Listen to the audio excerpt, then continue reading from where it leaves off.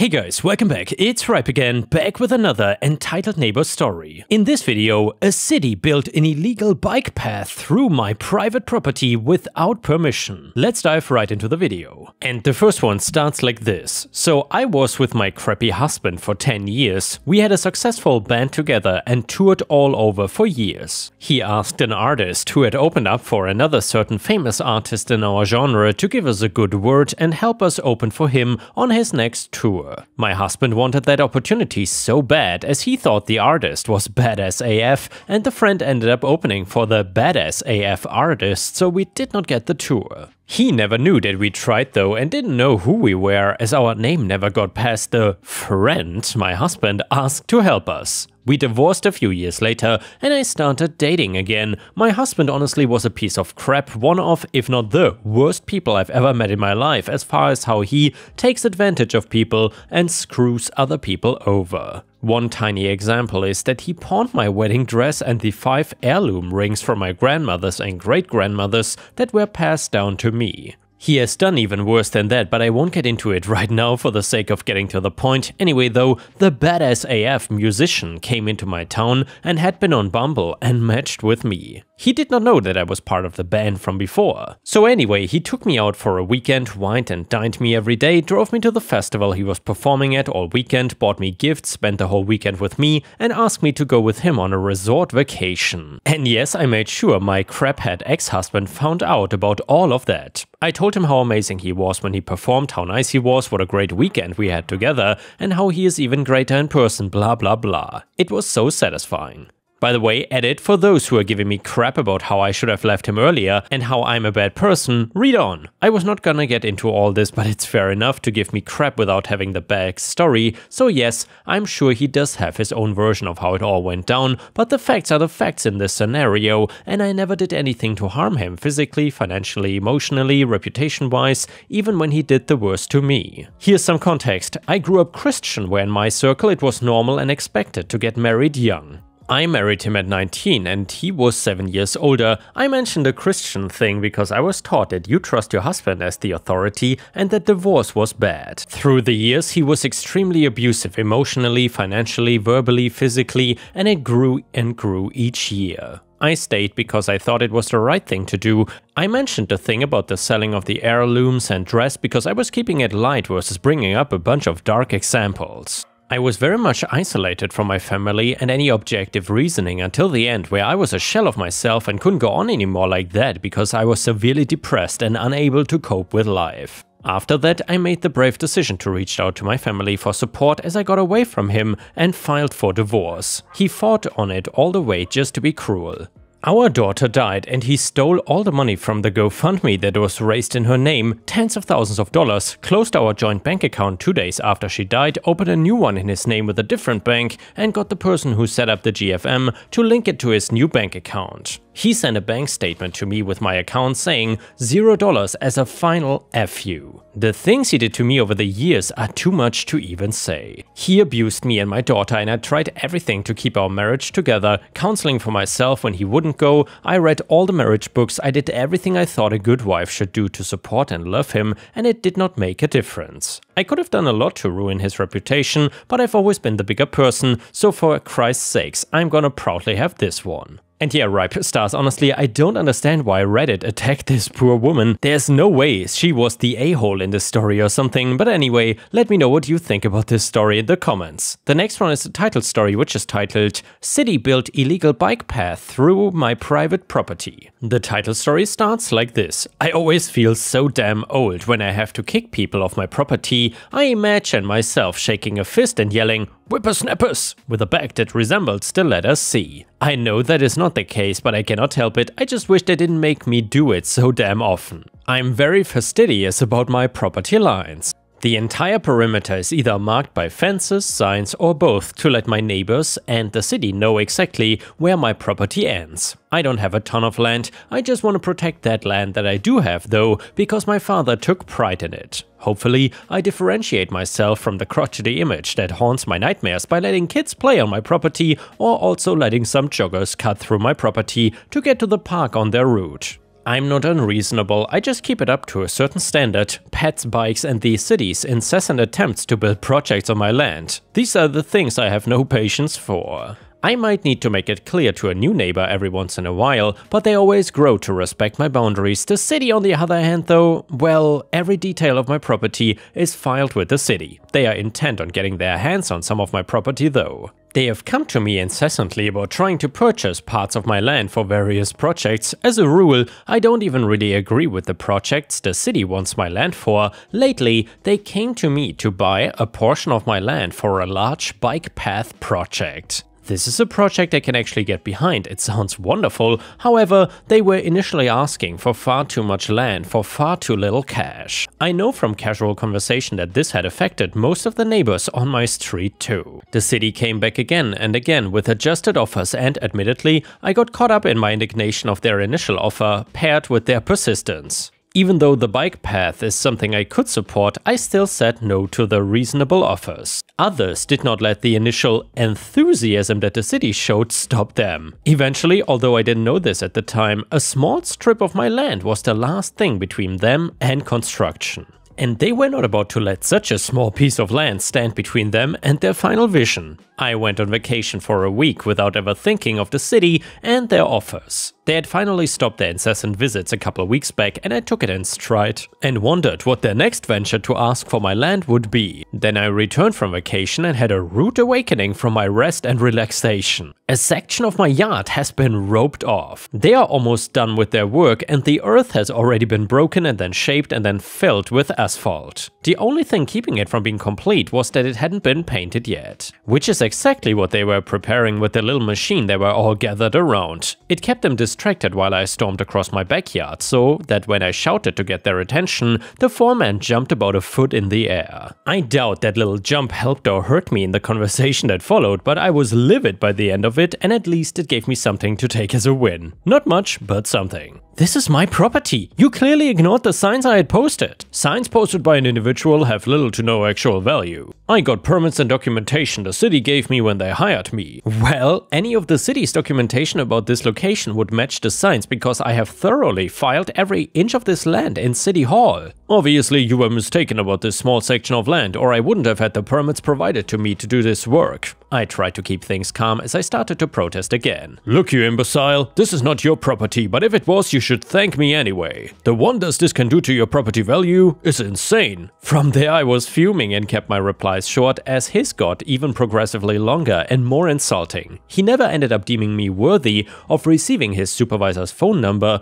probably to keep from getting reported when he realized that was definitely gonna happen. However, he shouldn't be driving a van with a decal of his company's name if that's gonna be an issue. I documented my interaction with the construction foreman and contacted his company to speak to the person who accepted the contract from the city. I got my information about the city hiring them, and then I reported the foreman. I also asked for the permits that they'd been issued for this construction project. As far as I know, this part of the call just fell straight out of the owner's empty head as soon as we were off the phone, because nothing came of it. When the company started running me in circles, I went to the city planning staff and tried to find the group responsible for the bike path project on my property, and thus the permits that the construction company had supposedly received. The city decided they liked what the company had done and started to lead me in circles as well. I was getting nowhere from nearly a month of jumping from one phone call to the next, and the section of property that they had built over was visible from my kitchen, so I would sit fuming while I ate breakfast and dinner as people went biking over my trail. I was far from angry at any of them. In fact, I did enjoy having the trail there. I was just angry that I'd been walked over by my city. I had allowed myself to become the crotchety old man shooing everyone away from my yard, and still had my father's property wrongfully encroached upon. I got tired of it.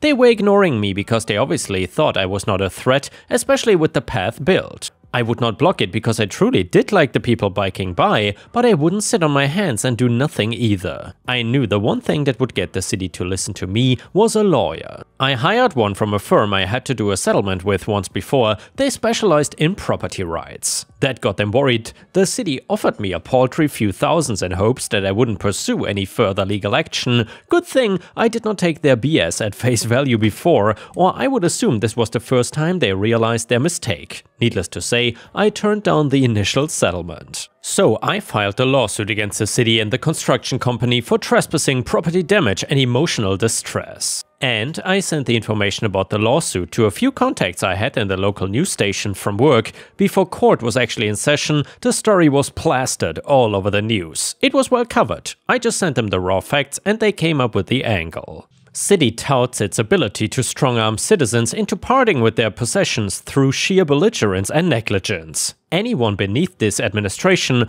will have to watch their family heirlooms to make sure the city doesn't crush them for use as gravel. They did not cave immediately. It was not long either though. They were willing and able to drop the legal fees, I'm sure, but the bad publicity with an election not far off? Well, not a chance. This time they actually treated me fairly with their settlement. It took less attempts than their offers for buying my property had, at least. I accepted this one and walked away from the trial more than compensated, to be honest. I was actually rich now. Especially since I had already decided to keep the path and now the power was mine. So I decided to do something that revealed just how much the city gets in its own way. I ceded a portion of land to the city under a few special conditions. So it technically was not the city's property, but I allowed it to be used as public land under conditions of care. They do proper maintenance and I will never need the land for anything more than watching people enjoy it. I think I'll use some of the excess money to start a committee that cares for more of it than just a few feet within my immediate reach though. And here, ripe stars, if you would have been in OP's situation, would you also just let the city have it in exchange for money, so to say? Or would you have fought more against them? Let me know in the comments what you would have done, and while you're at it, please don't forget to subscribe to the channel,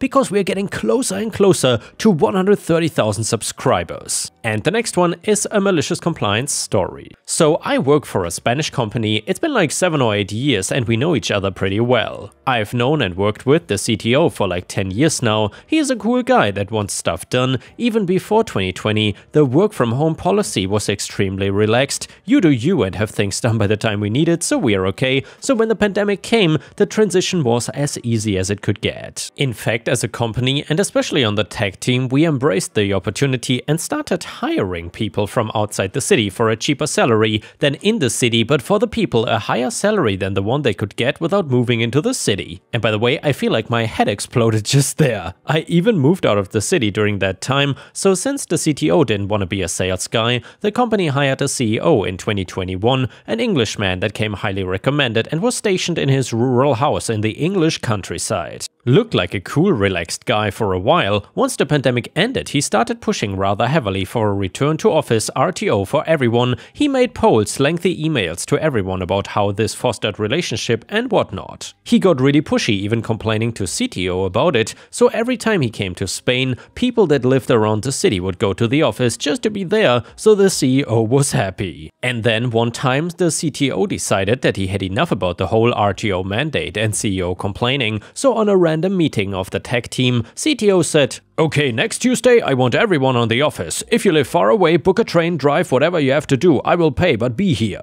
And so we did. That Tuesday, every single one of the tech team, including people that took a 2 or 3 hour trip to get there, was in the office, and guess who was not there? Yeah, the CEO. So the CTO took a picture, emailed it to the CEO, saying something along the lines of, "If you cannot lead by example, don't push my people to do things that don't work." And we went to have a relaxing lunch and beers type of day. Aftermath, RTO mandate never came to fruition, CEO was out of the company a year later, and we closed the office since everyone works 100% of the time from home, and to his dismay, CTO is now CTO and acting CEO, and things are going smoothly. And now let's move on to the next story. It starts like this. My father was the owner of a large farm outside of town, much beloved and a pillar of the community. Though not everyone felt that way, one man in particular was jealous of his success. X was a neighbor who also owned farmland, though nowhere near the size or quality of my father's estate. The two often bickered about the land rights, which I thought would cease at the time of my father's passing, but instead X took the opportunity to put his evil plans finally into motion. When my father passed away, it was sudden and unexpected. Though it was a small comfort to know that he died peacefully in his sleep, it still shook our family terribly. A week following the funeral, I was handed my inheritance, my father's farm and lands. While I felt in no reasonable state to carry on where he left off, I also wanted to do him proud, keep the farm going. It was my second day of moving boxes that I met X. He made no condolences, if anything, he looked excited to have a new neighbor. Our interaction was brief, he made no offer to help and I did not ask. X often passed my driveway on his walk with his 2 large sheepdogs. I was unlucky enough to catch him outside on one of those mornings. While conversation was difficult over the incessant barking of his noisy hounds, I did catch the occasional word. Fence came up a lot, as did right, followed by charades when it became more clear that I only heard half the conversation. X was basically trying to insist that the fence between us should be moved and that my father owed him some land due to a border error. I nodded along politely, but non-committedly. Later, I decided to call for an appointment with a surveyor over to confirm his theory. The land surveyor was as confused by the idea as I was and assured me that all property borders were currently correct. So I guess X turned out to be a complete liar. Surprise, surprise. X must have noticed my visitor as he came poking around after, very curious to who they were. When I told him it was a surveyor, he was furious to hear that I didn't take his word for it, no doubt because he knew he was lying through his crooked teeth. The conversation hit a standstill after that and he left in quite a sulk. I guess whatever goodwill we had between us was spent now, leaving only hostility from a distance. It was a while before I saw him again, and even on days he passed by I was in no rush to say hello. That was until I saw him strolling casually through my field on his usual dog walk. I guess I never asked or considered his route before, but I was really annoyed that X trod through my fields every day without so much as asking me first. While he simply could have mistaken it for a public footpath, I doubted his naivety. Wasting no time to correct his mistake, I set up some no trespassing and private land signs at the various entrances later that night. Maybe now he would at least come to me to ask permission first, I thought. I guess I should have known better though. The next morning I made a point of waiting by the window to see what he would do. Like clockwork, X came around the corner with his dogs. It was no surprise seeing as you can hear them barking long before you make sight of them. And well, he strolled straight past the first sign while he was looking at his phone. Putting away his phone, he did catch the second sign, stopping to read it. He scoffed loudly, turning towards my house with a bitter scowl. Luckily, I ducked out of sight in time to avoid his gaze. When I came back to look again, he was gone, but definitely carried on his usual path. Great, I thought, just another issue to deal with after my family vacation. As much as I did enjoy the annual tradition, it did come at a bad time this year, but I was still resolved to go anyway. It was only going to be for a week at least. How bad could things get in a week without me, right? Ha! Well, quite bad it turns out. It was a short trip, but my worries at home only seemed to make it drag on longer. I was excited to be finally on the way back to the farm. Turning up the narrow public roads, I saw deep tread marks common to tractors, guessing X had been still busy with the farm work lately. As I arrived at my driveway, I was horrified to find the fence between our properties had been dug up and moved quite some distance, effectively cutting my own land in half. I followed the fence and found it covered as far as I could see. Probably my whole farm had now been downsized thanks to this neighbor.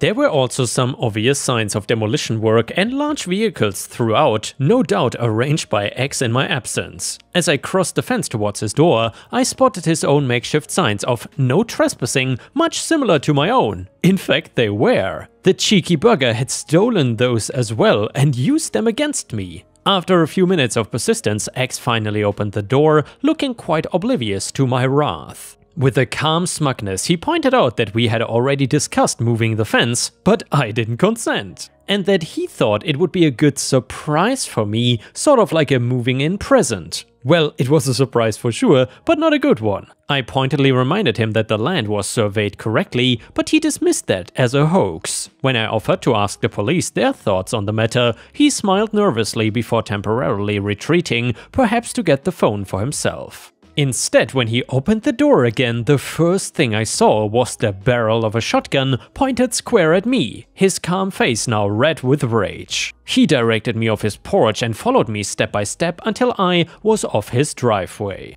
X demanded that I let things be and that if I called the police on him, there would be trouble. Not that any of his words carried any subtlety at gunpoint. I nodded calmly, freezing up and hoping his trigger finger just did not slip. Suddenly, a noise from the house behind distracted his attention. It was only for a second, but it was enough. I lunged at him, forcing the barrel away from me as we wrestled for control of the firearm. With youth and build on my side, I overpowered the angry old farmer, knocking him to the floor with a jab from his own gun. He sat there stunned as I called the police, keeping the shotgun firmly gripped in my free hand. By the way, is it gripped or gripped? I'm not sure. Anyway, we did not have long to wait, and after explaining the situation, we were both taken away for further questioning. I returned home several hours later, and as far as I knew, the matter was dealt with. It was not until much later on that I heard X was sentenced to several years behind bars for a sum of offenses, none of which I felt particularly sorry about. He brought it all on himself, and I was glad to be rid of him. By the way, of course I also pressed charges against him, since I don't let anyone bully me like that without consequences. Well, in his absence, it looked like his farm was sold to a housing developer. I was not overly thrilled with the idea of that, but thought at least my own land would be safe. In the months that followed, there was an uneasy peace throughout, and for now I enjoyed that while I could. As far as I knew, X would not be back for a while, and if he was, then his farm would not be waiting for him anymore. And yeah guys, if you cannot get enough of my content, please don't forget to check out my podcast by searching for Ripe Stories on all major podcast platforms such as Spotify, Apple or Google Podcasts. Furthermore, you can find bonus content by going to patreon.com/ripeyoutube or by clicking the join button here on YouTube. For a small monthly fee, you will get access to dozens and dozens of exclusive videos you won't find anywhere else. Thank you so much for watching, and I hope to see you again tomorrow.